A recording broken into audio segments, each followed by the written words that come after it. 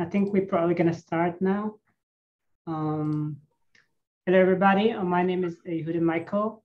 Thank you for joining us today to celebrate the International Day of Education. To commemorate the day, we prepared an online lecture titled Strengthening Cultural Identity and Promoting Empathy in Early Childhood. This lecture will describe the theory and guiding principles of early childhood intercultural education focused on persona-adults approach.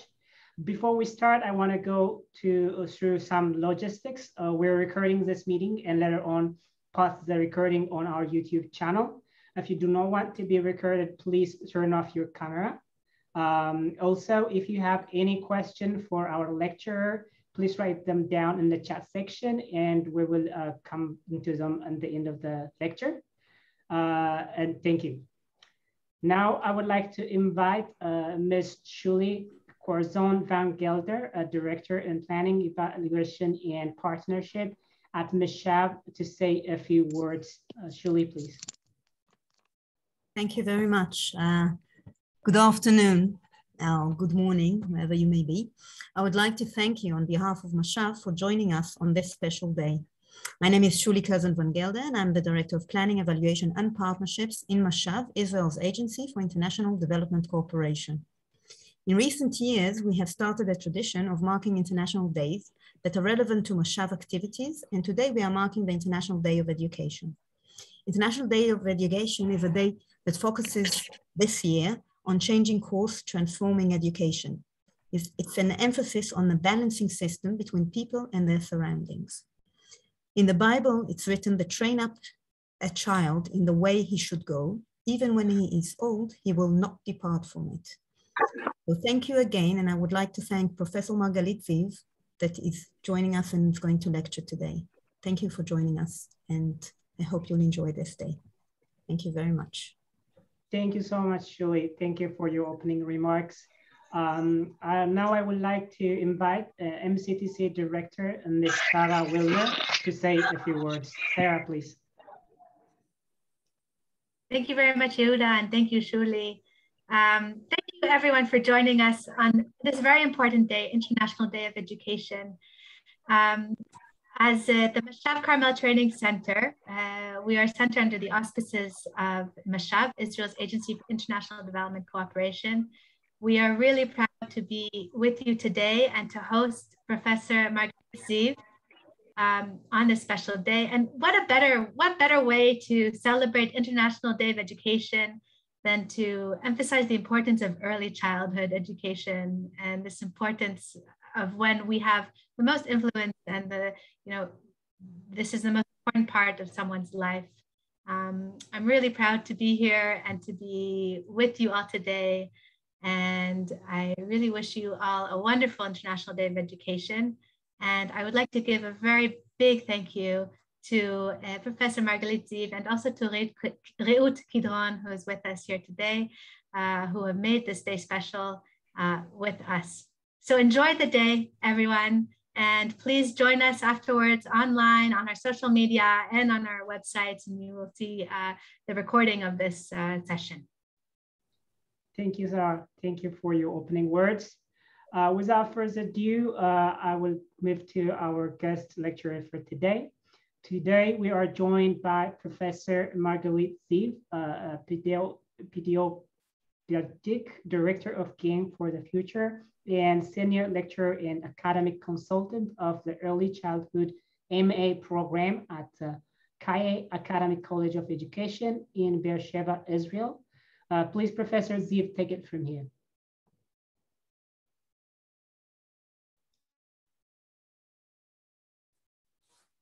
Okay, good afternoon, good evening, good morning, good night, everybody. I'm so excited to be here. I can't even express it in words. I'm so thankful to Meshav who invited us. I regard this meeting as inviting us, meaning Games for the Future. As Sarah mentioned before, Reut Kidron, the CEO of Games for the Future, who actually founded with a group of friends the NGO that is advancing the project I will tell you about. I also saw that one of our senior staff leading ladies, Tamar Verti, is here with us. So I'm very, very happy about that. And again, I'm really pleased to have been invited, and I wish I could say that I'm pleased to see you all, but now that the presentation is shared, I can only see some of you. Hopefully one day we will be able to meet face-to-face and to actually see and meet each other. I'm very happy that this topic was chosen, strengthening cultural identity and promoting empathy in early childhood. As Yuda said, we will focus on the persona-doll approach. And I'm extremely pleased to see that so many people, almost 100 till now, have joined this session, showing that we are a big community who is really interested in early childhood, who is interested in strengthening these important capacities in children. And I'm pleased about this afternoon and this opportunity. So I think we're here, all of us together, because we really address a global challenge, a big global challenge that's been recognized for years, but still is a huge challenge that we have to deal with. The issue is really implementing children's rights, enabling children to have lives that actually fulfill the rights. Recently, UN has published a recent version of children's rights, named Sustainable Development Goals. And the issue which we will discuss today falls in the bigger framework of children's rights and sustainable development. Early childhood education and development has actually gone through a significant and hopeful change, I should say, over the years.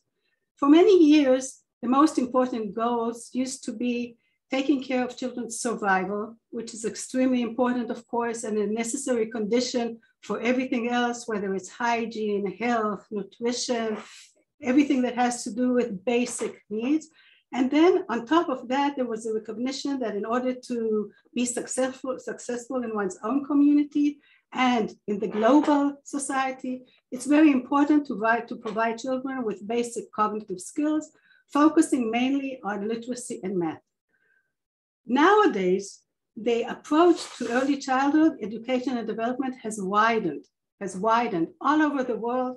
Educationals and researchers come to recognize that as important as the survival and cognitive skills for children's well-being is their social emotional learning, is their strong and positive cultural identity, is enhancing within children positive attitudes toward the cultural diversity that is existent in their society and country. We realize more and more that it's important to address family and community values. About 40, I would say, years ago, the main approach was the child in the center. Not so much not so much people talked about the relationships of the child with the adults around him, and especially not with the community he lives in. We now know how important it is to anchor children's education and development within the community values. And we also talk, and the UN talks about it now, and it's a very important, I think, addition or emphasis to the original Children's Rights Convention. We talk about raising children to become partners in a fair, coherent, and peaceful society. I think it's very, very natural to anchor this approach, this wide, broad, deep approach of early childhood education and development in the well-known theoretical framework of Bronfenbrenner, namely the ecological theory. I'm sure we all know this theory, but I would like to emphasize a few things in relation to the shift that is happening now in early childhood education. In the center, in the red, is still the child. The child is really the target of our educational work. The two most important or most immediate circles that impact child's education and development are family and the early years setting. We probably, most of us, are both parents of children and professionals in early years settings. Some of us probably are also community workers. And today, as I said before, the circle of the wider community reserves more and more attention. as does the even wider circle of the country, the media, the culture, the research that goes on, and so on. Recently, the International Network of Peace Building, whose logo is at the bottom of the slide, and which I belong to for many years, has added a new circle. This circle defines whether children grow up in a region of conflict, of violent conflict. Again, recognizing more and more that growing up in a region that is impacted by ongoing armed conflict strongly impacts and affects children's development and should be recognizing in the processes of educating children. So as you can see, partially in the widest circle, there is a definition of the different stages the conflicts can be in and that children are exposed to. They can be at the country can be in the pre-conflict stage, it can be in the peak of the conflict, it can be in the post-conflict process, it can be in the peace building stage, and this affects children in addition to the other circles that have been mentioned by Bronfenbrenner. So if we understand, and we came to this session with this understanding, how important early childhood is for children's development generally and specifically for the issues and topics we're going to discuss today, an interesting question rises regarding this very inspirational person whom we all know, Nelson Mandela.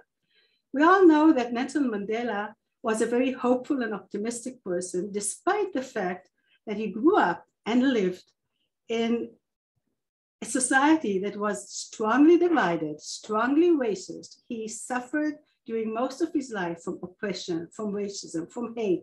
He was in prison for 26 years. And then the minute he came out of prison, he was the one who led the reconciliation process in South Africa and came up with an amazing, hopeful quotes about children's education. He has many inspiring quotes. One of the most famous one is the one that appears here in the middle. No one is born hating another person because of the color of his skin or his background or his religion. People must learn to hate. And if they can learn to hate, they can be taught to love. For love comes more naturally to the human heart than its opposite. But again, the question is, how did Nelson Mandela, of all people that did not experience love, did not experience equality, did not experience the society valuing his culture, how did he develop such an humanistic approach and worldview? Apparently, in his autobiography, Nelson Mandela actually explains how this happened. And what he says is that what's responsible for this very amazing, inspirational approach is his early childhood years, his early childhood experiences. He grew up in a remote little village in the Transkei region in South Africa. He was raised by a very warm and smart mother and father, but he mentions his mother as a very significant adult in his life. Within the village, within the family, he was taught to value humanistic values like equality, like respect of others, like collaboration, like solidarity. The whole village, the whole community in the village actually lived according to these norms and these values. His family was a very respected family in the village. And he says that throughout his life, throughout the very, very difficult years and experiences he had, he carried within him the early experiences and the early values he was taught and experienced during his early childhood years. So I think this really persuades us, if we needed any more persuasion, of how important it is to educate children to have the right values, the right social experiences, to develop empathy, and of course, their own cultural identity. So the first step in being able to actually implement, so the question is, so how do we do it? How do we do it? How do we actually accomplish the goals I mentioned before, or the topics I mentioned before here? How do we actually teach social emotion skills, develop cultural identity, and so on? How do we do that? It's a big challenge. It's a very big challenge. It's much easier to teach children literacy and math. Almost all over the world now, educators know how to teach children their letters. The letters are a closed entity. In Hebrew, there are 22 letters. In Arabic, there are 29 letters. Each language, maybe except for Chinese and Japanese, who need a lifelong journey to teach their letters and words. In most languages and most cultures, teaching letters and teaching basic reading skills is not that difficult, and we have the knowledge. We have the know-how in most countries of the world. The same about math. Whatever the numbers a child has to learn are, he can learn them. They're basically 10 digits. It's not a big deal to learn these 10 digits. Basic math computations that allow much more involvement and success in societies that in the past are relatively easy to teach. They are systematic, they are decontextualized in the manner that we use similar techniques to teach reading and math in many countries. It's much more difficult to teach the contextualized skills, social emotion learning, cultural identity, which is strongly tied in the unique conditions each child grows in, and empathy skills that again are not structured and not systematic. That's a much bigger challenge. The first step I would say in thinking about how to teach children or how to educate children according to values and according to the capacities we actually want them to have in order to improve their well-being and integration in the society is really learning about the development of attitudes towards in-groups and out-groups during early childhood. I don't know how it is in other countries, if student teachers are taught in the courses that they learn during their training, the development of social attitudes. In Israel, many courses are devoted to development. Very few, if at all, teach teachers the developmental course of children's ethnic and out attitudes towards in-groups and out-groups. So very briefly, I will go here through 3 important stages. Of course, if we want to go more deeply into it, there's a lot more to read about them, but it's important at least to understand the basic stages. So first of all, as babies or as very young toddlers, children come to appreciate or differentiate between people who differ in skill, color, and language, meaning they appreciate what they perceive. They can see skin color, they can hear the language, they get to know their own characteristics, as well as differentiate between themselves and people who belong to different cultures. Of course, that is if they encounter people from different cultures. Nelson Mandela at the time didn't even know that he's growing up in a racist country where the dominant group is whites. He just grew up in a Black society, didn't even know why, he wasn't even exposed to different skin colors and languages. But many children in the world are, and in a very young age, they come to differentiate these characteristics. Gradually, children become aware of deeper characteristics like gender, like social status, like ethnicity. And again, gradually they come to realize or learn about deeper experiences that characterize different social and cultural groups. Then an interesting thing happens, a very interesting thing happens. Children from dominant groups who feel good about their own identity, who feel strong in the society, develop a clear bias towards their in-group. They show clear preference towards playing with children from their in-group. So a white child in the United States, of course, will choose still today to play, or more, there's a higher chance that they will choose to play with another white child rather than with an African-American child. The Israeli dominant group children will probably will select to sit next to, in their preschool, next to a secular kid like them rather than an Arab child or an Ethiopian girl.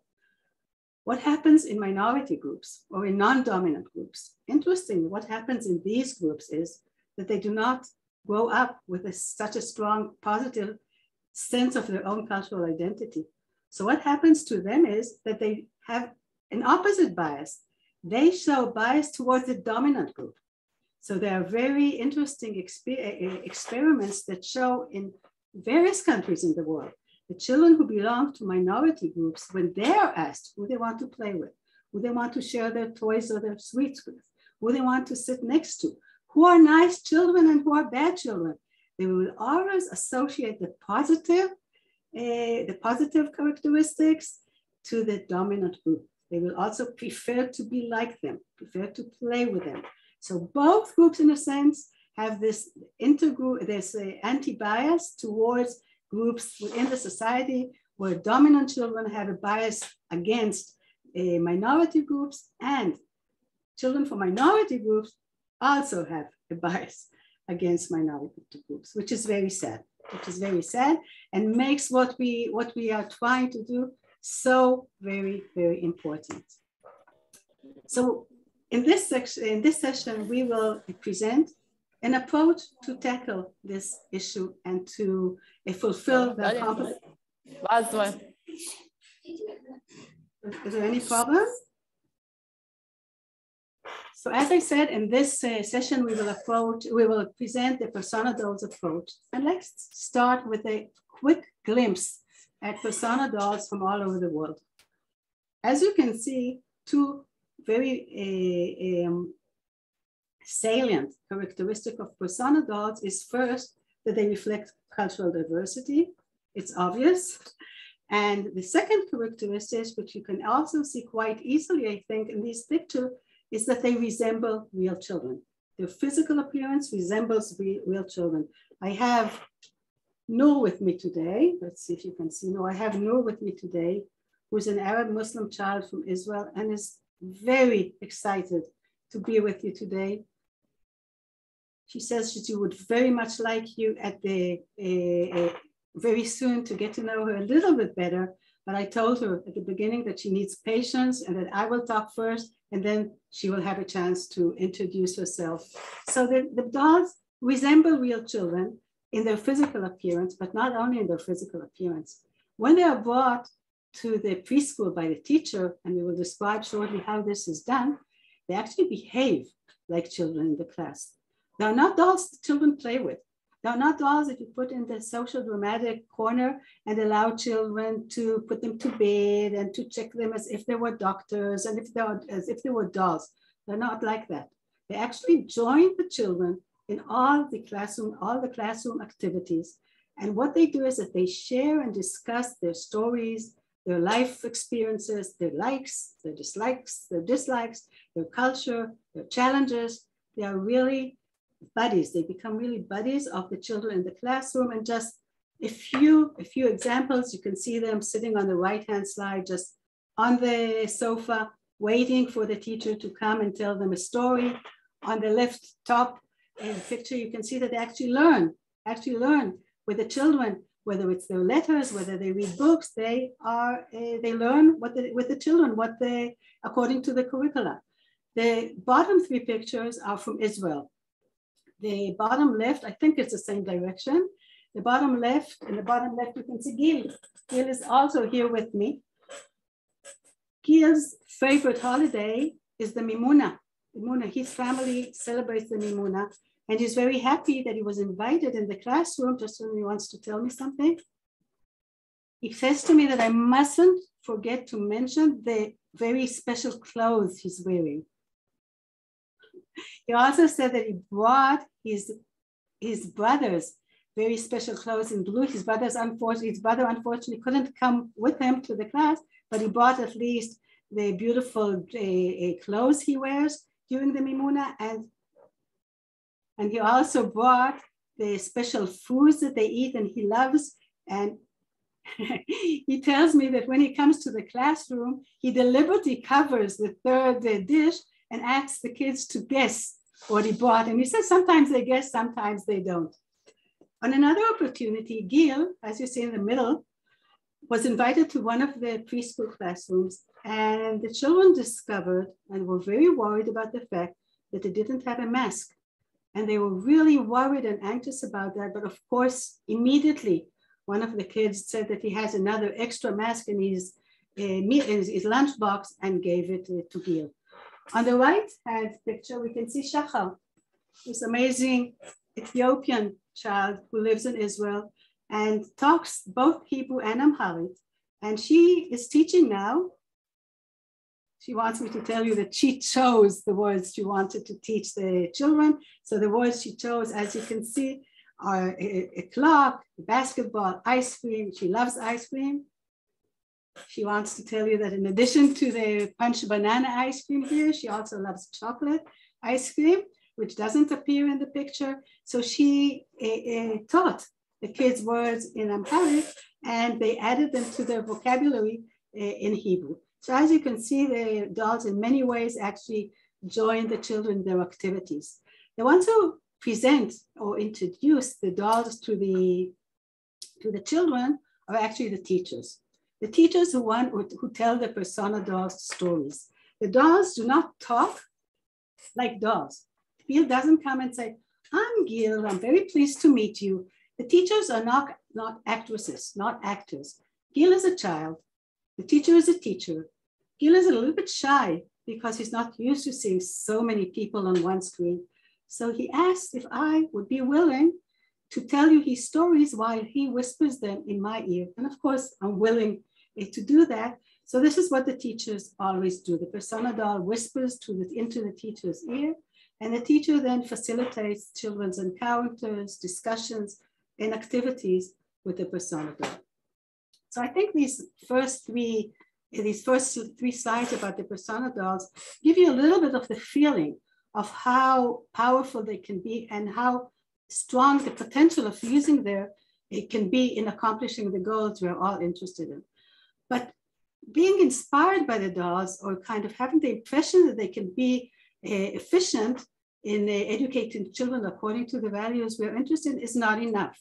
So I would say in the last 20 or 30 years, there's quite a lot of research that is done to actually investigate whether the persona doll approach is efficient or not, whether it's suitable for children, whether it can actually make changes in children's approaches, values, behaviors, capacities. I will only describe two of the many studies. I chose to describe both very recent studies and studies that are very different from each other and reflect both the main topics we're interested in today. So the first article that was published that I'm presenting today is from Greece, and it tells the story or the research and study of using persona dolls to empower refugee children. As you can see on the right-hand side, the persona doll that was developed for this project was Said. Said is a refugee himself from Syria. And in this study, the persona doll was actually used to enhance children's sense of their own cultural identity. After leaving their country, Syria, and arriving in Greece and feeling outsiders, strangers, confused, they needed an opportunity or means to help them address the very difficult issues they have to tackle, specifically the identity issues. So the persona doll, the research question was, the main research question was, how can the persona doll influence identity, attitudes, and learning of Arabic-speaking refugee children in Greece? The study was a qualitative study. The persona doll mirrored the children's specific characteristics and experiences and their cultural identity, and shared stories that reflected the doll's experiences, which were very, very similar and resonated with the children's personal experiences. And the results, and I'm really talking about it very briefly, it is a wonderful and highly recommended article. The results showed that the use of persona doll actually generated positive attitudes and empathy, empowered bicultural identity, and contributed to language education. On the right-hand bottom slide, you can see this girl who is actually helping Said. She actually knows Greek pretty well. In brackets, the teachers wrote that she's not that strong in Greek, but she's willing to teach Said, who is really struggling with his Greek language. And by teaching him, of course, she feels empowered. She suddenly is much more willing to learn the Greek language herself and feels much better about the experience she is dealing with. The other study, which I will present, was the study conducted in Israel. I was one of the three researchers who conducted the study. We conducted a quantitative research. Our research question was, how will an intervention based on persona dolls affect Israeli children's out-group attitudes? So the previous study I described was about in-group attitudes, about children's own cultural identity, about children's own positive self-esteem. Here we're talking about an intervention that was aimed mainly at affecting children's out-group attitudes. 110 kindergarten Israeli children participated in a 6-week intervention study, pretty intensive, and they met during the course of the intervention with these 4 persona dolls who are here at the bottom: a secular Israeli boy named Tom, Ethiopian girl Shachar, whom you've just met, the Arab Muslim girl Noor, whom you've just met, and the Israeli religious child Noam, who was the fourth persona doll. And we checked their attitudes towards these different children from different cultures before and after the intervention study, and found a significant increase in children's attitudes towards Shachar, whom you can see was represented by a photograph at the end of the study. At the top photograph, Shams, an Arab girl, and a religious child. And we found that the children's attitudes improved. They were more willing to sit near to children from out groups towards whom they were resentful before, and they were also willing to play more with these out group children. So we have these studies that together show and actually they describe the power, I would say, of the persona dolls for promoting equity and empathy. So the dolls make the different backgrounds of the children visible to others in the group. The dolls provide opportunities for children to see their own individuality and culture valued. They build the child's self-esteem. They introduce children to social diversity, which they have little or no experience or knowledge. They enable all children to gain an awareness and understanding of the richness and diversity of different lifestyles.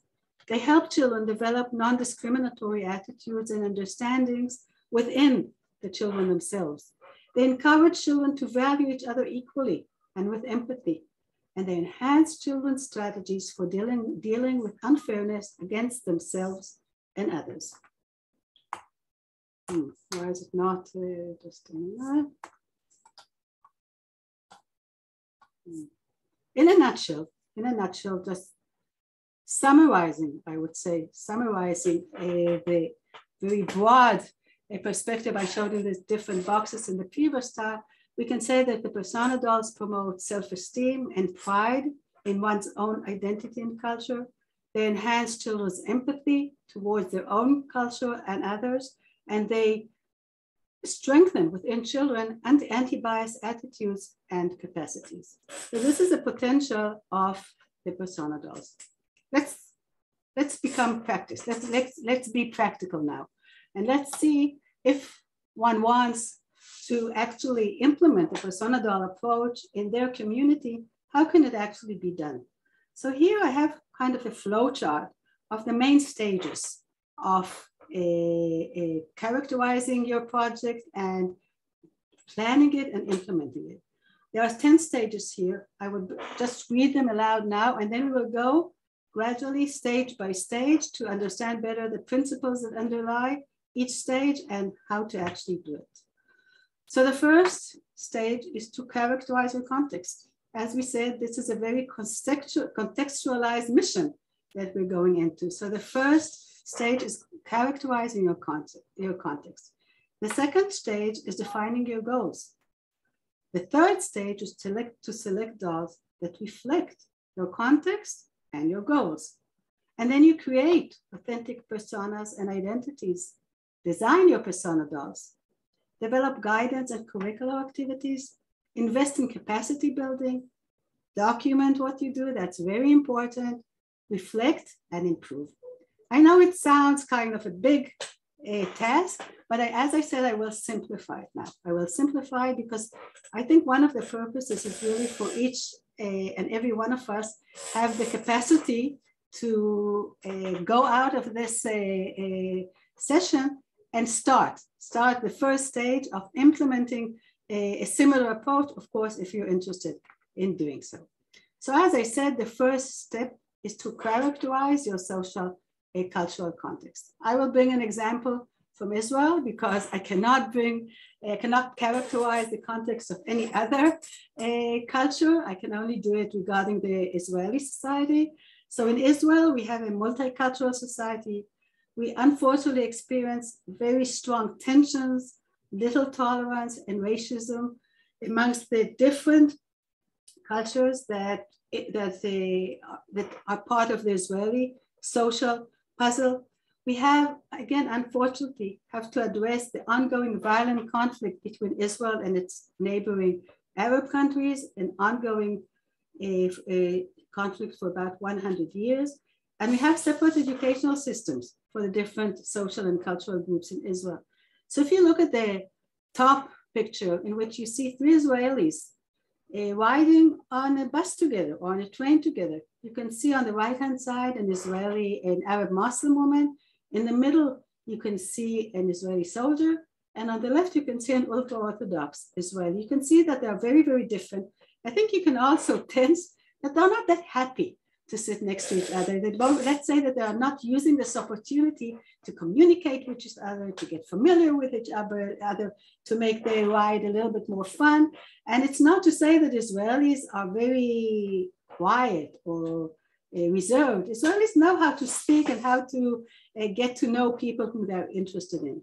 So probably most likely, the Arab woman in the train was raised in an Arab preschooler, which is represented in the bottom right picture. The Israeli secular soldier was most likely educated in a secular preschool. And the religious person, or not actually this exact religious person, somebody that's not as extreme, was raised in a religious preschool.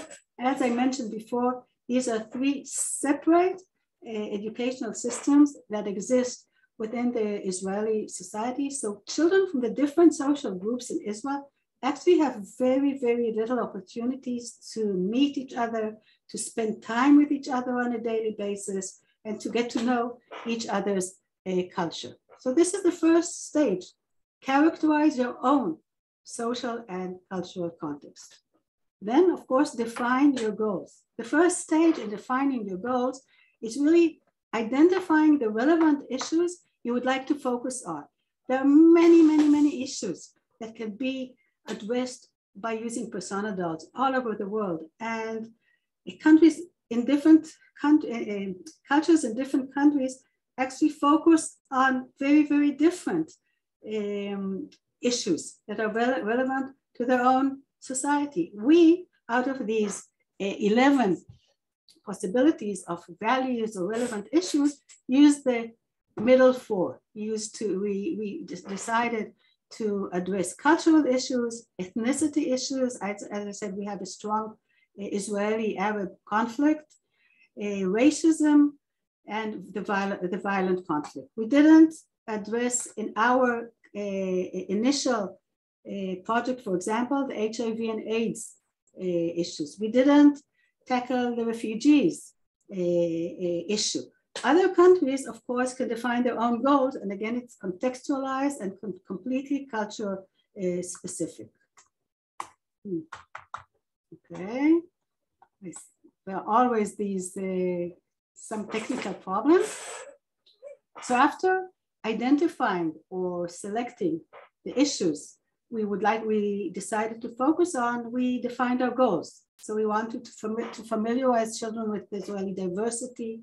You can see on the right-hand side how diverse the Israeli society is, to enhance positive attitudes towards self and others' identity and culture, to enhance children's awareness and empathy towards children who experience unfairness and racism, to strengthen children's social engagement and activism, and to create the foundation for a more coherent and just society. It may be that in many countries, the goals that are identified, they can be pretty similar to these, but still customized to the specific culture. The third stage is to select, and I combine the design as well, the persona dolls that reflect their context and goals. So in Israel, we developed, I'm saying we, but I have to give the credit to the Games for the Future NGO who led this process. We developed 7 persona dolls representing, not fully representing, we can never really present every little group within the society directly by the dolls, but we developed 7 persona dolls who represent different or the main cultures in Israel. And if I go from left to right, the Shachar from the Ethiopian community, next to her is sitting Naomi from the ultra-Orthodox community, Noam, national religious, and so on and so forth. It's less meaningful for people from the other countries to get acquainted with the Israeli dolls because it's really a mission of each country to select dolls that are relevant to that culture. I'm sorry.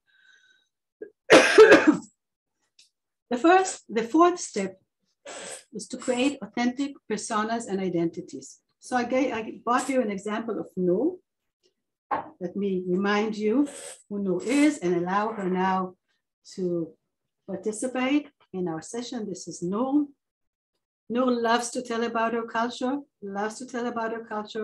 and this is part of her story. I of course won't read it all, but the points on the left-hand side are very important. The process of developing the personas and identities so that they will be authentic and non-stereotypical, very important, non-stereotypical persona has a few guiding principles. First of all, it has to be a participatory process. I, as a secular Jewish woman, cannot develop the persona of Noor. In order to develop an authentic persona of an Arab girl, she has to be planned by a group of Arabs who belong to the community, who join the same culture, the habits, the lifestyle, the worldviews. So in order to capture these authentic perceptions, we had focus groups that were led by leading professionals and social activists from social and academic organizations that represented each one of the persona dolls that we created the personas for. So there were, in these focus groups, there were representatives of the community.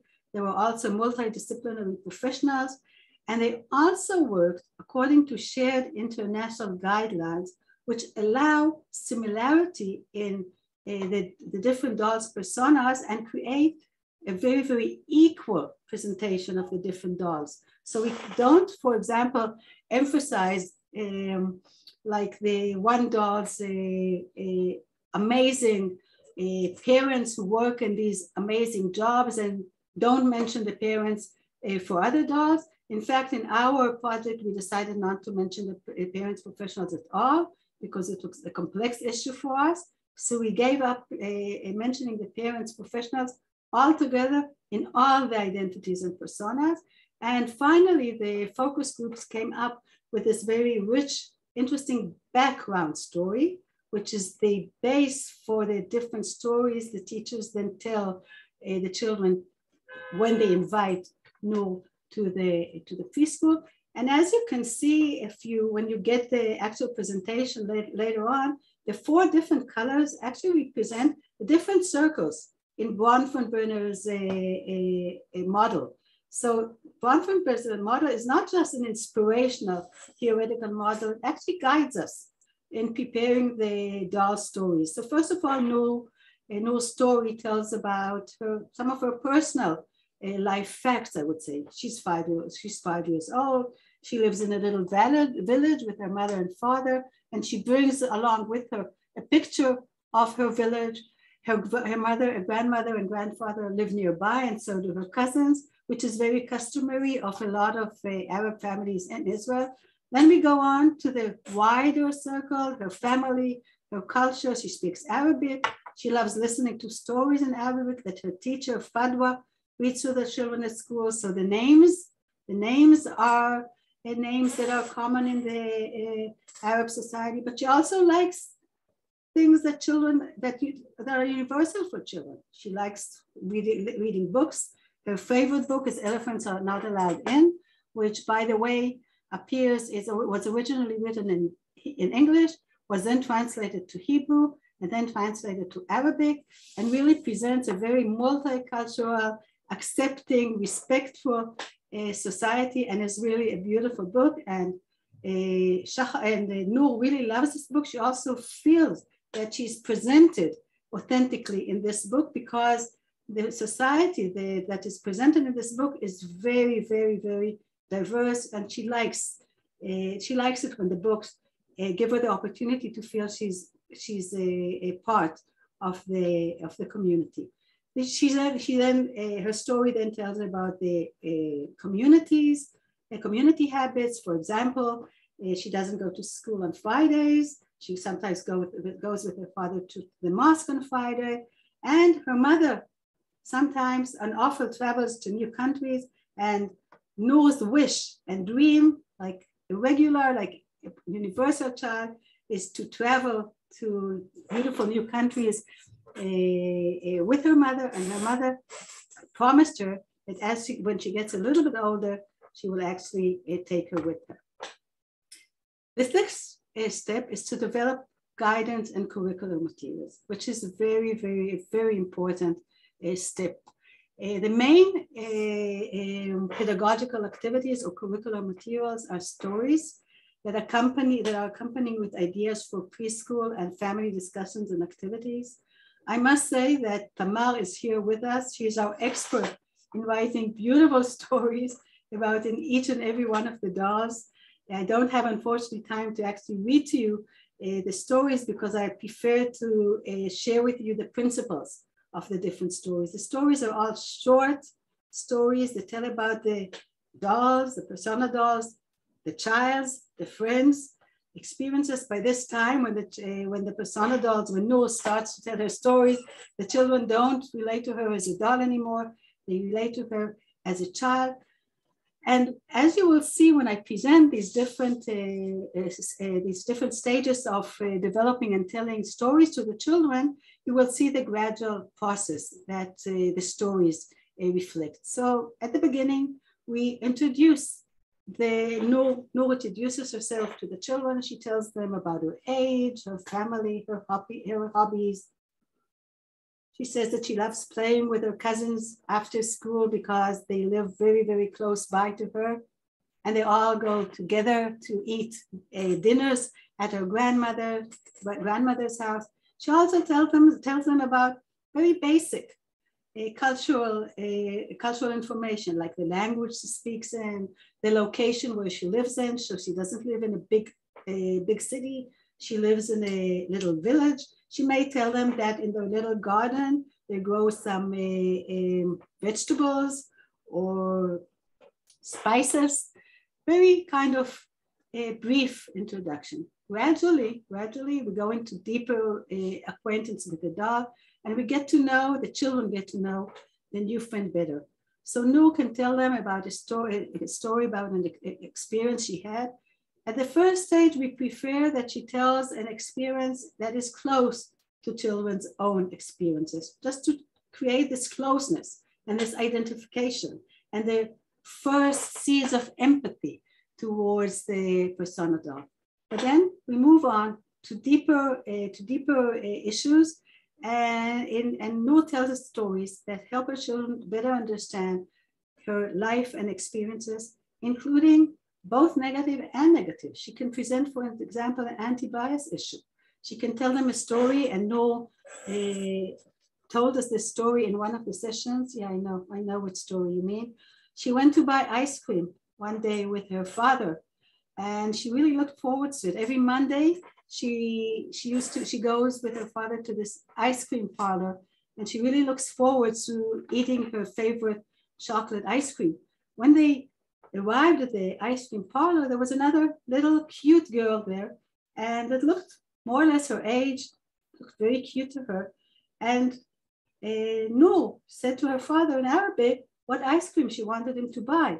But the minute the other girl heard her asking for the ice cream in Arabic, she said to her father, I don't want to buy ice cream here anymore. I don't want to buy ice cream where an Arab child buys ice cream. And Noor tells the children the story. Yes, and she asks them whether they can help her in solving the problem. Yes, I know. She says that she really likes ice cream and she wants to go back to the ice cream parlor, but she doesn't want to meet again children who do not want to be with her. And she asks for the help of the children. And the children, very interesting, have lots and lots of ideas and suggest them to her. For example, they can suggest that she talks back to the child and explains to her that she talks Arabic, but she still likes ice cream like her. They suggest very, very interesting suggestions. And at a further stage, persona dolls can meet each other. So for example, Noor, an Arab Muslim girl, apparently discovers that both she and Shachar love theater. And they met each other in a theater afternoon activity and they became friends. And since then, they visit each other in their homes and they have so much fun in getting to know each other's home, families, and to discover how there are some things that they actually both like and enjoy doing together.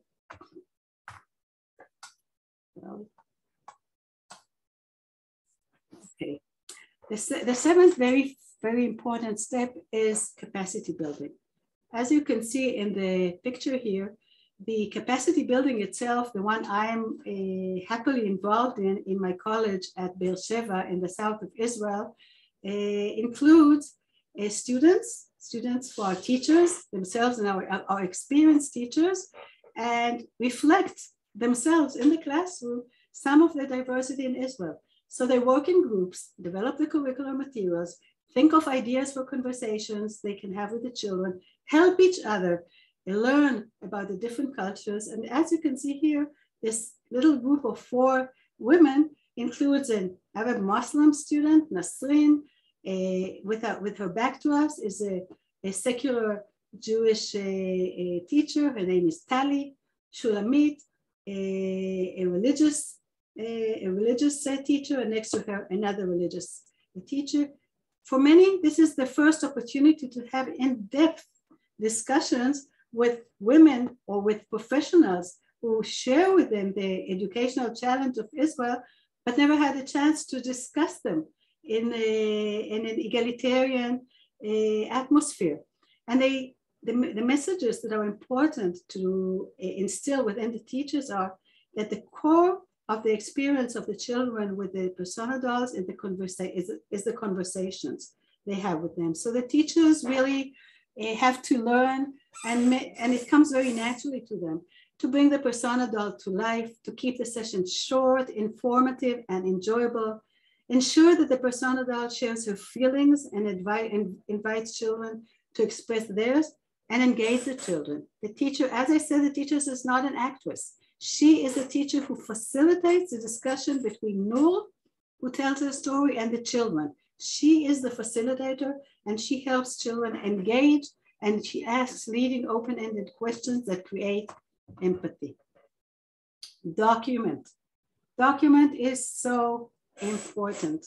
Some teachers find it difficult initially to document, but pretty quickly they come to understand that the core and the essence of the program is presented in their documentations. The documentations of what actually happens in the class with the persona dolls. So I'll give you just 3 brief examples that present each different aspects and different impacts that the persona dolls can have. So for example, Shachar becomes friends with a lonely child. So this teacher shared, and I'm giving you very, very, very recent experiences that my students shared with me. This, for example, is from last week. So this teacher named Irit told us that Shachar, whom we all really, really love, and so do most of the children, Shachar arrived at school a few children didn't respond that positively at the beginning. They said that she was only a doll and not a real girl, and that she was ugly. The major shift, I'm shortening, of course, the story, but then the major shift happened thanks to this girl whose name was Dora. She insisted that Shachar accompanies her in everything she does. During mealtime, story time, playing with blocks, outdoor play, all the time. Wherever she went, she wanted Shachar to join her. She played with her. She talked to her. She really became buddies. When all the other children saw that, now they all wanted to be friends with Shachar. They all wanted to sit next to her, to share, when she shares her stories. They began fights in the classroom about who sits next to Shachar today. Then the teacher reflects and says, I asked myself, why was Dora so attached to Shachar? And then it was obvious. Dora had no friends. She was often alone and lonely. She identified with Shachar and they became buddies. Then Dora's mother called me, the teacher says, and said that Dora is so much happier now that she has a new friend in the classroom. So this is an example that basically is not even cultural. It's not even culture. Shachar helped Dora raise her social status, I would say, and experiences in the classroom, except that she did identify with her, following the children who resented her. So she felt that both of them were, so to speak, underdogs for very different reasons.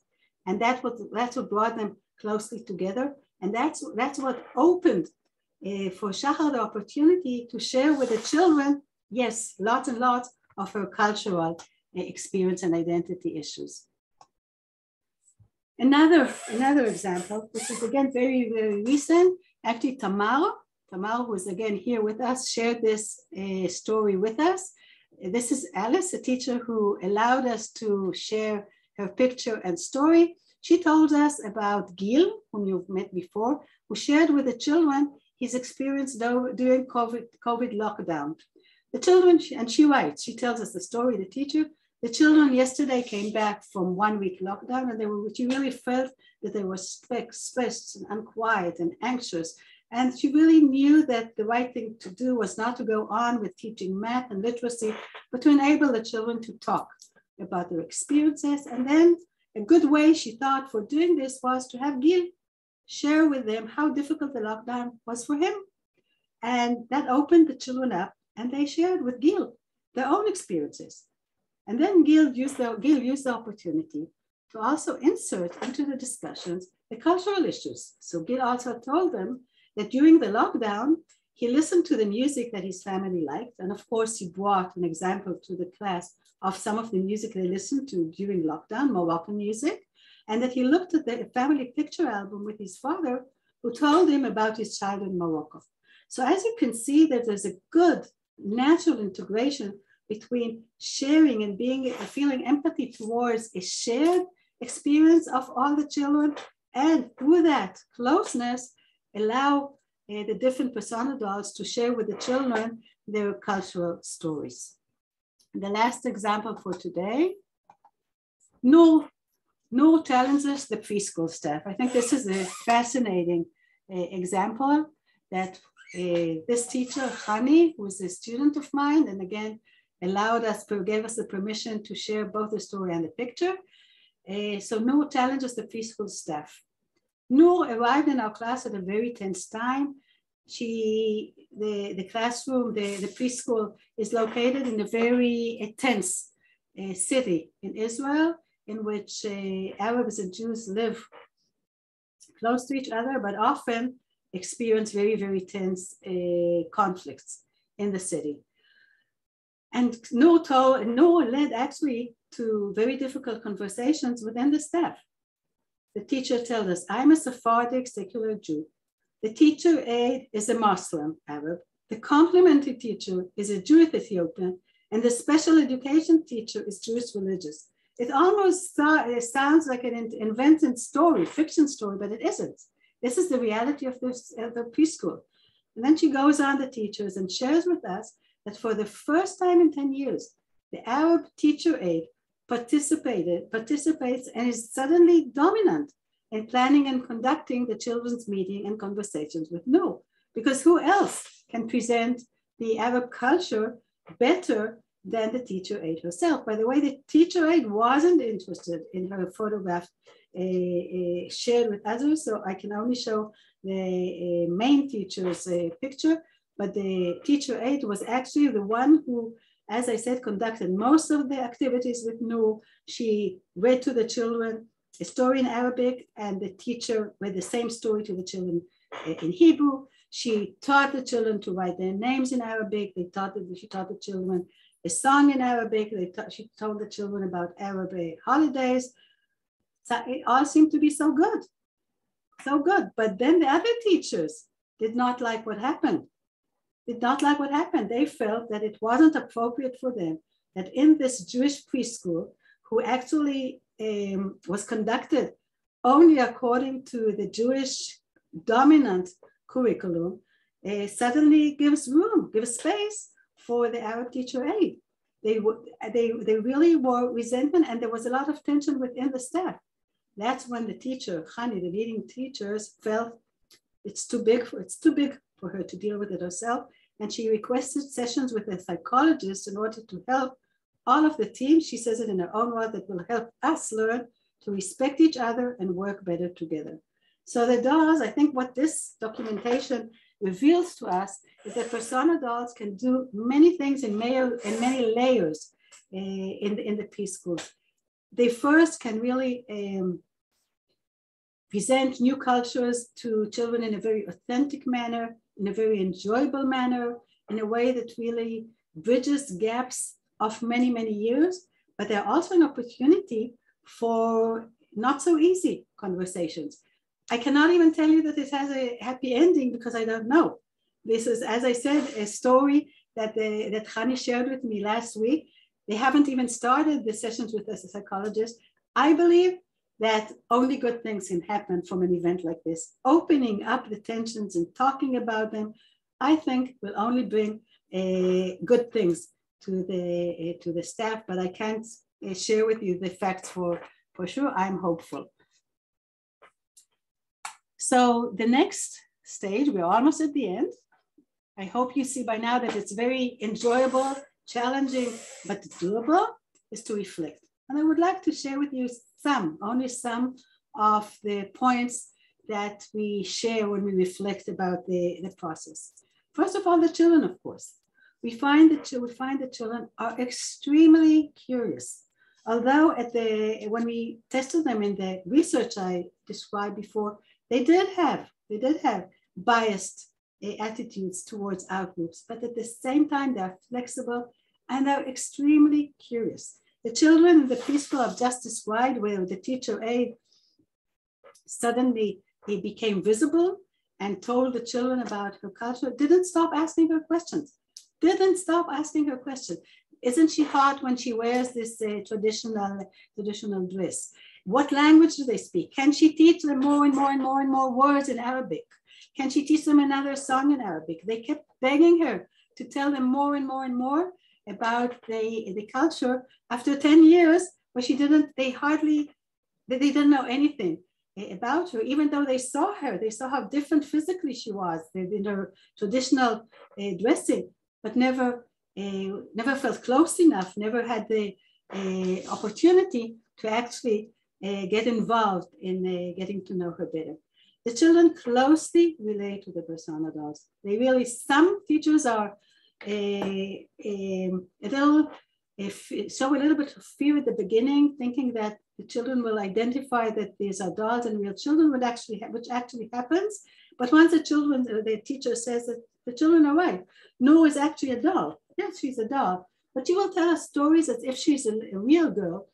That completely calms the children, and they then relate to her as a child. They develop pride in their own cultural identity. This is a very, very important point of reflection that we have come to realize.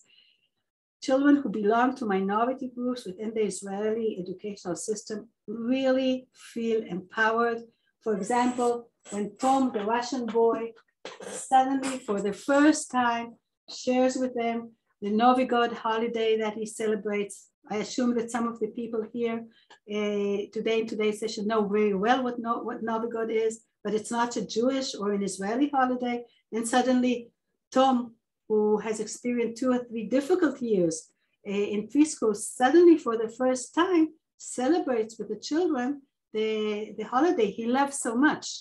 So it really helps develop pride in children's own identity.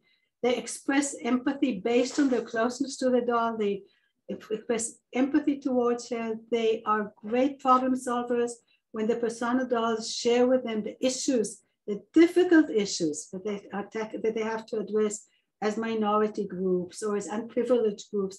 They are very good problem solvers, and all children are empowered, whether culturally or, as we saw in one of the examples, emotionally in the classroom. Reflecting now about the teachers. And again, every slide can be a whole session in itself. The teachers, as I said before, use the persona dolls often, first of all, to present their own culture, their own identity, their own experiences. For many of them, it is like a healing experience, a healing opportunity. They too did not bring their culture into the preschool. They left their culture, their identity out of the classroom. And they did whatever they could to, I would say, to meet the shared dominant messages that they thought was required of them. And suddenly they discover that there's room for them to bring themselves into their professional lives, into their meetings with children. It's much easier in a sense than they had thought. The teachers are also willing, and that's also very exciting and moving when it happens. The teachers are willing to address the challenges that certain persona dolls create and strengthen their own empathy towards those cultural groups which they had difficulties or have difficulty with for many years. The teachers are creative, the teachers are flexible, but yet at the same time, they need guidance, they enjoy guidance, they enjoy being able to use pre-prepared curricular materials, and very importantly, they also need emotional support because it is a challenging process. It's a new experience, it's a challenging experience, and they can enjoy emotional support as well. The different cultures within the staff become salient and are usually, but not always, as you could see, celebrated. The teachers themselves experience meaningful personal, professional, and identity-related challenges. And lastly, but not less important, the parents. Most of the parents are supportive. Some can initially raise questions and doubts. What helps them is, what makes them become positive is when they experience that their culture is presented and that their child is empowered. So whether it's Shachar from the Ethiopian community who suddenly celebrates with the children her favorite holiday, the Sigd, or whether it's Tom, as I said, that suddenly celebrates with the children his favorite holiday and comes home and tells the parents about this amazing experience he had. And the next day the parents come to the school and say, what happened? Do you have a new boy in the class or a new girl in the class that suddenly shares with the children our culture? When they realize that there is space and value for their own culture, they become supporters of the program, and they open up and become engaged. The last step is improving. I decided instead of sharing with you the lessons we have of improvement, to share with you a broader step of improvement I would like to see. And I would actually like to share with you our vision towards the end of the talk. So I think I would say that my vision is, and I'm sure we all share it, to provide all children with childhood experiences that strengthen their cultural identity and empathy towards themselves and others. Furthermore, I would love this first meeting of us to create an international forum of professionals that share this vision and will collaboratively advance it. Because every child matters. Thank you very much.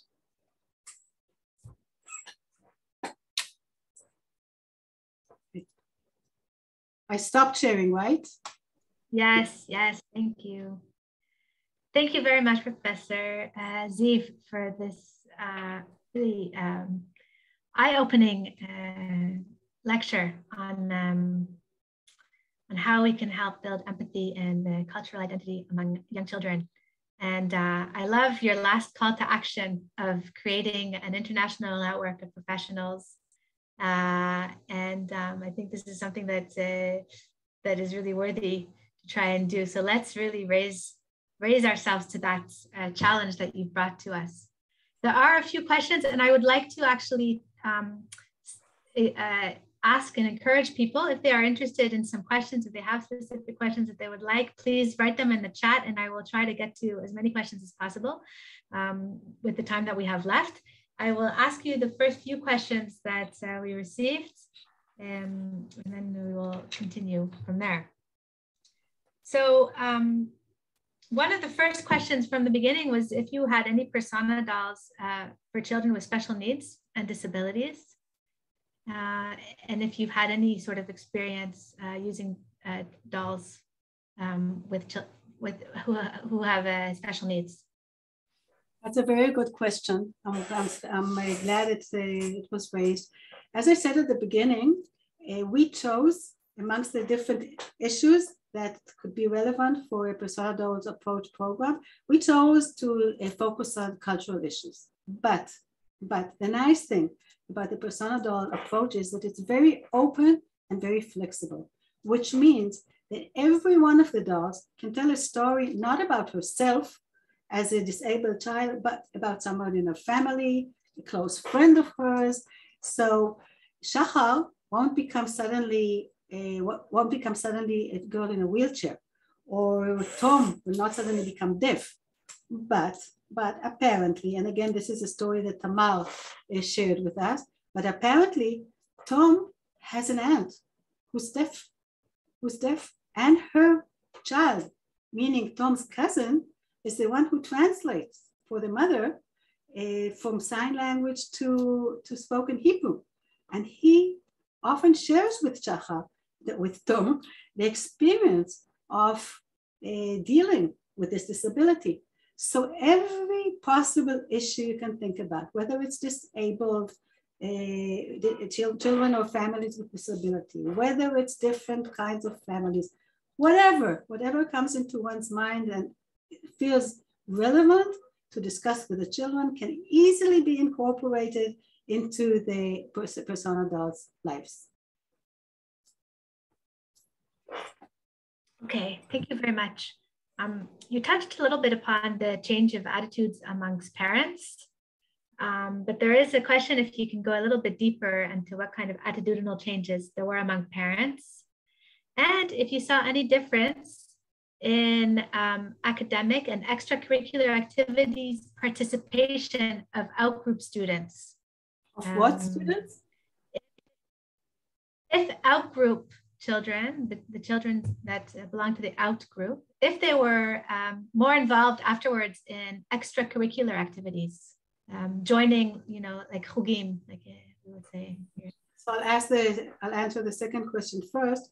We didn't look into that. We didn't look into extracurricular afternoon activities, but the study from Greece, which I described, actually did look into it and looked deeply into it and looked into both formal and informal education and found that very similar processes happen both in formal educational settings and in informal educational settings. So children were really more open to explore, I would say, to explore things that they were interested in as a result of the very meaningful encounter with Said, the persona dolls, and they went through, they advanced, I would say, in their willingness to become part of the activities with the Greek children. So that's regarding the extracurricular activities. I think, by the way, it's a very important issue to look into and to further study. In some countries, for example, and Greece was one of them, it felt more natural and more feasible to start the persona doll approach in extracurricular afternoon activities. It may be the case for other countries. Again, I said one should characterize their context. In Israel, we did it within the state preschools. We do it within the state preschools and train many teachers. But of course, it has the potential of training or teaching, whether it's guides of after-school activities, whether it's afternoon activities, whatever. So it really depends on what's relevant and appropriate for the different cultures. Regarding the parents, as I said, parents are of course diverse. Parents are of course diverse, but it's very important to include the parents in the process. And as I said, initially, most of the parents are supportive. One of the things we advise to teachers, and this is an important point, is not to start with the most problematic group. So, for example, if for a certain town in Israel, bringing, interestingly, not an Arab girl, not an Ethiopian girl, but bringing a religious child is the most challenging issue, we do not recommend bringing that doll first. We recommend bringing first a persona doll that presents somebody who's not in the preschool or is not well known by the children and belongs to a social group that really addresses difficult challenges. For example, a school in a big city in Israel would prefer probably to bring the Muslim Arab girl, as I said, than the religious boy. So gradually build the process with the parent, so the resentment can really decrease as the parents experience that their needs and worldviews are addressed, and only gradually the teacher can challenge them. So I think that's in some of the contexts in Israel, we actually advise the teachers, and actually they pick it up themselves. We don't really have to advise teachers about what to do. We kind of resonate with them, their own thoughts and ideas. But in some, they really feel the most important thing is to introduce a persona dolls, like in Greece, that represents the dominant group within the preschool. Whether it's even if it's not a dominant group in Israel, to give the parents a sense of pride in themselves, and once they have that, to move on to other groups. Not many, but I would say some teachers have, I would say, the experience and the courage, I would say, to start from an early stage to richly integrate the parents. Some teachers need more time for that. All teachers engage the parents in one way or another. All teachers realize that it's important to write a letter, send a WhatsApp message or other type of message at certain points in the process, and update the parents about what's happening and invite them to participate. But some teachers actually engage parents even more, so invite parents to share their experiences with them. In one Jewish preschool in the college where I work, where the students are, some of them are Jewish, some of them are Bedouins, the Jewish teacher asked her Arab friend to bring an Arab grandmother dressed in a beautiful traditional embroidered dress to the preschool to tell the children a folklore story. So there are different ways of engaging the parents. And of course, the teachers are, I wanted to say should be, but most of them are sensitive to the stage, I would say, where the parents are. How supportive they are, how open-minded are they, how willing are they, how far are they willing to go? And according to that, they kind of plan and implement a process that gradually helps the parents go through a change of attitude process themselves.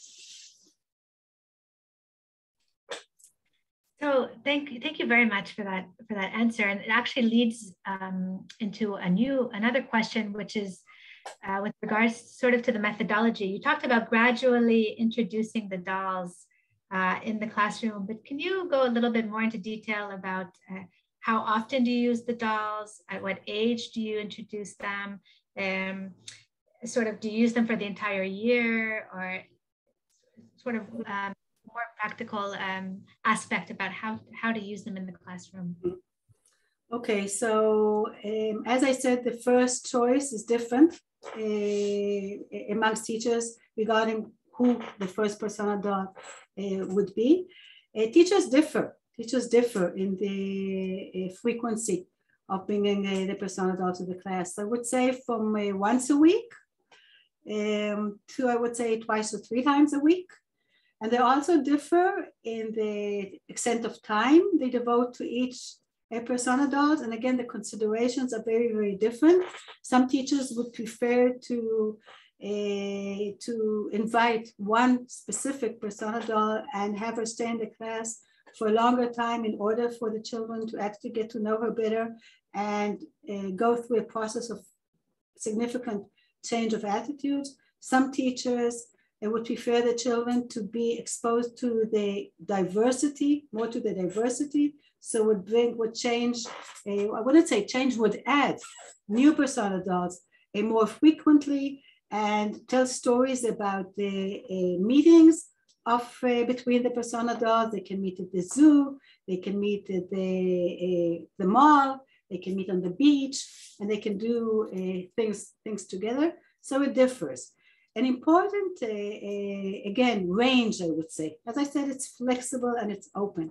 An important range is, or differences between teachers, is between those who have the persona dolls sessions. So they bring the persona dolls to specific sessions, and then they wait till the next time they come to visit again. There are other teachers who, as you saw, enjoy or invite the persona dolls to help the children cope with many different issues, social, emotional, family issues. And really, we see that for children, it's very natural to engage or to discuss problematic issues or even fun experiences with the persona doll. So in these preschools, the teacher kind of keeps the persona doll throughout the day, throughout the year. One persona doll is invited and the other adds her, and gradually the classroom grows with many new friends. Another possibility is to actually integrate into the curriculum events throughout the year that present the different holidays or customs or habits that represent the different cultural groups, or the celebration of all of them. So for example, as I said before, celebrating the different holidays, but also in Israel, there's Family Day, like it's an event that is celebrated in preschools. So it's a wonderful opportunity to invite the persona dolls. We then invite the children and their families to celebrate Family Day in an intercultural manner. So it differs, and there's no, I would say there's no one way of doing it. It's not as if you have to do it in a certain way. Again, I think each and every professional knows what's best for her or him. I mean, we have to be very attentive to ourselves, do what we feel comfortable with, and of course, what suits the children, the family, the community. It's very flexible and very open, and the range can be very wide. Thank you very much. I do have a few more questions. We have 5 more minutes. So when you're talking about flexibility and the range being wide, can you talk a little bit about the teacher training then that happens? You talked a little bit about it, but again, that's a very good question. We have identified, and not only us, we learned a lot from other places in the world. We have identified a few components that are important to include in the teacher training process. First of all, the first stage is, I would say, a personal process. So we invite teachers to think and reflect, I would say, about their own experiences, about their own attitudes towards subgroups in the society they live in, towards experiences they had of affiliation, of oppression. I can give, and once you invite students to share their own experiences, it becomes a real opportunity to kind of clean ourselves from our own past experiences, which is really necessary in order to open up and be able to be attentive to children, to issues that the children raise.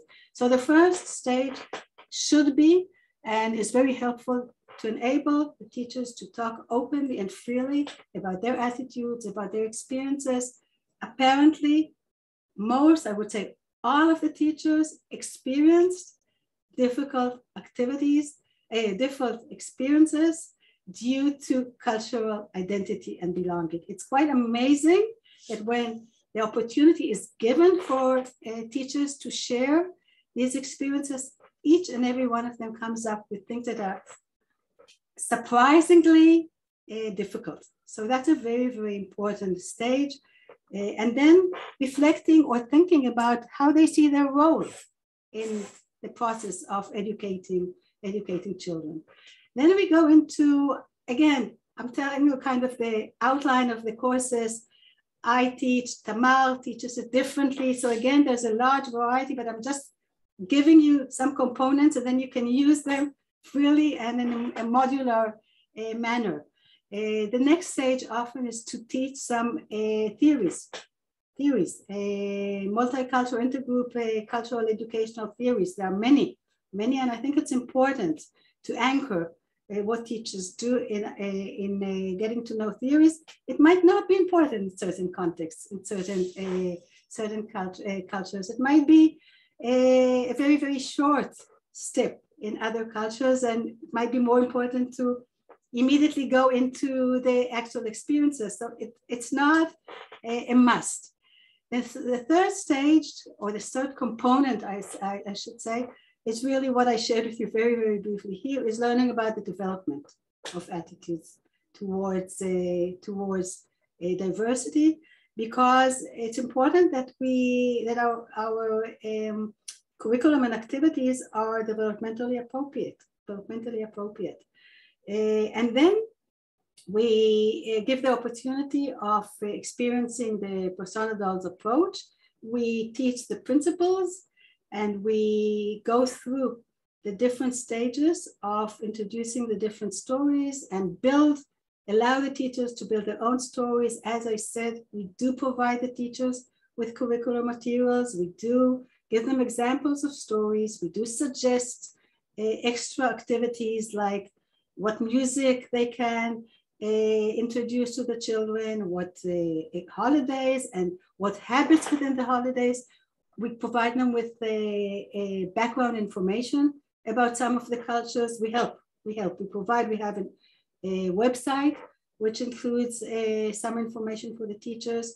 So we train the teachers and we give them the support they need. And we ongoingly have reflection sessions. We encourage teachers to document. And by that, we also create a learning community, which is important both professionally and emotionally. It's very important and rewarding to be supported by peers who share both lots of positive experience and also dilemmas and challenges. So that's more or less the process. Okay, thank you very much. We have 2 more questions and I will ask them. They're different, but since we're running out of time, I will just ask them together. The first one is, can you suggest other tools and methods to enhance social skills and empathy in children? And the second one is a more global question. It was from a participant from Vietnam, but I'll ask globally where this Persona Dolls program is happening in the world. And if this woman was asking in Vietnam, if it's happening, then where else also in the world is it happening? Wow, okay. Remind me what the first question was? The first question was... It's interesting. It's interesting I don't know who asked it, and I'm kind of sorry that I don't see the actual faces and don't actually hear the questions. I hope we'll have an opportunity one day, because we'll create this international forum, of course. But yes, there are other ways. I won't go into kind of emphasizing now. I think you could see what the special contribution of persona dolls is. Persona dolls, when there's no actual face-to-face ongoing opportunities to meet each other, they are the closest best, or I would say the second best thing to do. But interestingly, I myself, and we can have a whole different lecture on that, I'm a pedagogical consultant of a book reading program that has similar objectives. So we can really have a big talk about that, but book reading is another stream through which similar values can be transmitted to children. There's a very nice, I think, approach towards book reading with children, which says that children should, the books that children are exposed to should provide them mirrors, windows, and doors to the world. Mirrors, meaning they should feel that they are visible, that they are mirrored in the books. So in the United States, for example, for many, many years, all the books, and in Israel as well, all the books were about white, blonde, blue-colored-eyed boys and girls. And many, many, many of the American citizens, and again, it was similar in Israel and still is a problem here in Israel, could not really see themselves in the books. If a child doesn't see himself or herself in a book, or over and over again, the message that is transmitted to him is that he doesn't exist in the society. The books, the stories are not about him. The challenges, the characters are not, he cannot identify with. Where is he? Where is his culture? Where is his family? It's not existent within the society. So the first thing that books have to do are mirror children's culture. It doesn't have to be always directly done. I didn't think I would be asked about books, but so I don't have books as examples with me right now, but it can be done in multiple ways. Once a child feels kind of that he belongs to the community through the books, they can open up. They can open up to new cultures. So they can learn about cultures that are in their own society, the windows to other cultures. And finally, they are provided with doors to become members of the global society, the world. So that's an example. We're running out of time, so I cannot give other examples of streams, but yes, there are other means. Of course, every stream like that, or every kind of media has their own principles and their own everything, like defining of goals, training teachers, selecting, and so on and so forth. But there are, of course, there's nothing like the persona dolls, but there are. Yeah, it's a great example. Thank you. And what about globally? Where is there a program? And okay, so one of our dreams, and again, I'm sure Tamar and Reut shares this dream with me, is to have a conference, an international conference, and to bring together all different professionals, educational, social activists, academics, who actually use the persona doll approach in their different cultures. As far as we know, there's quite a lot. South Africa was one of the first countries to use the persona dolls. The United States used the persona dolls. Singapore, which is not close to Vietnam, but they're stereotypically thinking it's somewhere in the east. I'm not aware of Vietnam. I'm aware of Northern Ireland. I'm aware of Greece, Turkey, Tamar, any other countries? I'm sure I missed some. United Kingdom, did I say? United Kingdom has a big persona doll organization. There are probably others which I don't remember now. Serbia, I saw in the list that I received before the meeting that there was someone here from Serbia. Serbia uses the persona dolls. There are quite a few countries that, as I said, should get together and work collaboratively, because I really think so. I think that when you deal with the big goals, you have to work collaborative. I think that's the key for success. In fact, I think that the real pandemic in the world is not COVID. COVID will pass. COVID will, one time or another, will be after COVID. And look how much international collaboration went into addressing the COVID challenge. So I invite us to regard this pandemic of advancing children's experiences of being valued in their societies and not living in divided and threatening societies as a global challenge. Thank you very much, Professor Ziv. Thank you very much for this question period and for this wonderful presentation that you gave. And I'm going to pass the mic now to Yehuda. Thank you, Sarah. I also want to thank Professor Ziv for sharing with us her experience. It's an amazing that we all learn out of it. I also want to thank for all the participants who are around the world that comes in the evenings and the mornings, depending where you are. We really thank you for coming and attending up to the end. I will close by giving you a reminder to follow us through our social media networks. That is Mishaf Carmel Training Center and Facebook, Instagram, LinkedIn, what did I forget? All the possible social medias. Please follow us. We have another activities in coming weeks online that you might gonna find interesting. So please follow us. And once again, thank you so much for Professor Ziv and Shalom. It was my pleasure. Thank you for having us. Can I just add as well that this presentation was recorded and Professor Ziv has very generously agreed to share her presentation. There were a few questions about that. So thank you so much for sharing your presentation. We will make sure to have it up on our website as well as this recording. And I think as a final saying, I would really like to see how we can build this network that you spoke about. And we will really hope to keep in touch with all the participants that are here. Please be in touch with us on ideas on how we can create this network, how we can move forward these really important goals and objectives that Professor Ziv spoke about, and continue working together. I want to say just one last sentence before we say goodbye. As Sarah and Yehuda said, the presentation will be on the website, not only the recording. And importantly, you can use it for whatever purposes you want. It's not only for your personal kind of experience to remember what we said, but you can actually take parts of it, present it to whoever you think can enjoy and learn from it.